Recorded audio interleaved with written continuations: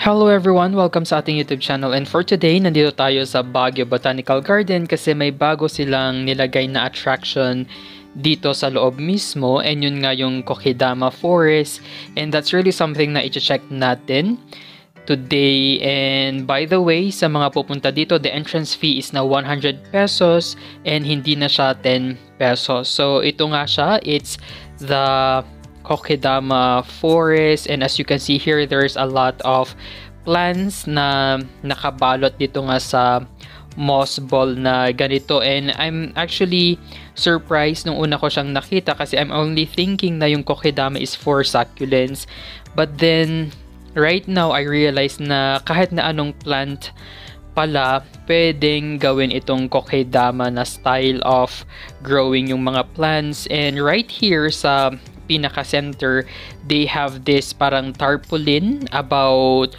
what KOKEDAMA is all about. So let's try to check it. Nakalagay nga dito na it is moss ball and it is a more natural way to display our plants, and this handcrafted art is a Japanese tradition that emerged over 500 years ago with the intention to recreate a natural habitat that promoted health and relaxation. So no plastic or pots, just nature by itself. And dito nga sa kabilang side, there's a picture of what is inside that moss. So we have the plant, then we have the moss or the cocoa fiber, we have the roots and the special soil mix.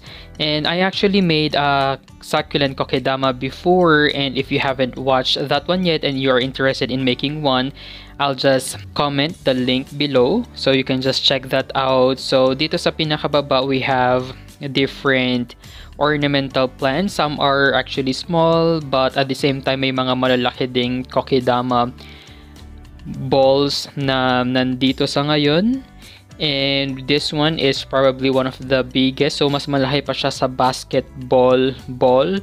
Ayan. And right here on the table, we have more KOKEDAMA displays, and actually maganda namang tingnan talaga ang KOKEDAMA. It's just that it's very, kumbaga, time consuming na gawin. So I tried it myself before and hindi nga siya ganun ka daling gawin. It's also a bit messy na gawin, kaya I think I only made about 3 succulent KOKEDAMAs at home. But if you're also interested, here are some of the examples na pwede ninyong gawin.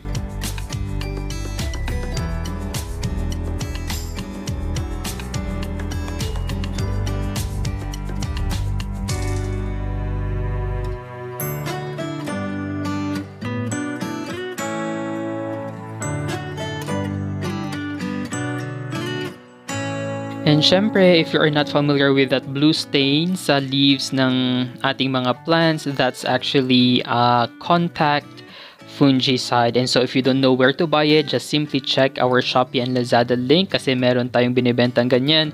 And speaking of binibenta, itong mga nandito palang mga KOKEDAMAs are actually for sale. So for example, this one, it's being sold for 680 pesos. So I think while going around here kanina, napansin ko na talaga na may mga price tags yung mga plants na naka-display dito, and so I'm not really sure if itong KOKEDAMA Forest is actually a permanent or a temporary setup lang dito sa Botanical Garden. But if you're gonna be visiting soon, then you would surely appreciate itong mga iba't ibang plants na naka-KOKEDAMA.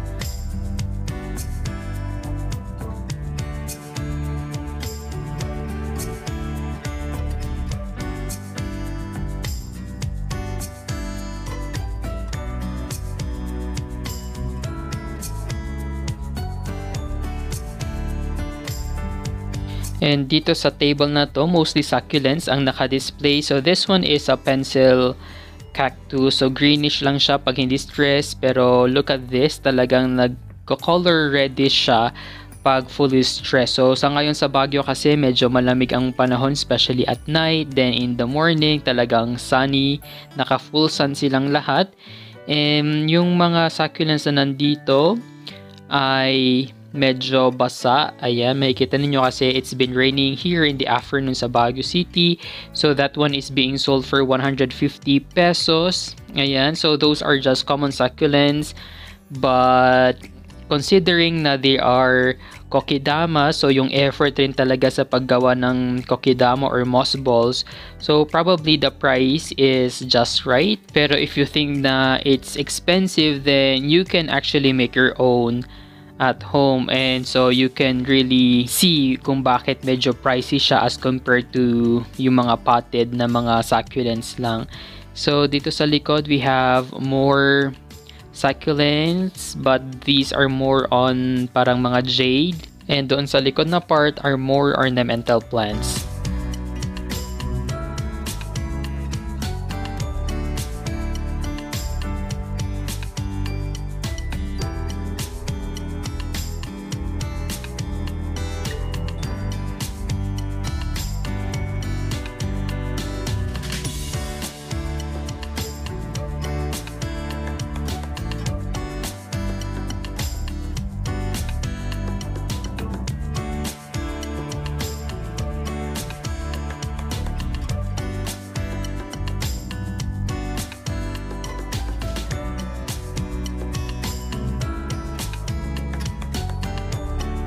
And so that's all of the displays dito sa kanilang KOKEDAMA Forest. Thank you guys for watching. Don't forget to like and subscribe to our YouTube channel. You may also visit our Facebook page at Desert Succulent PH.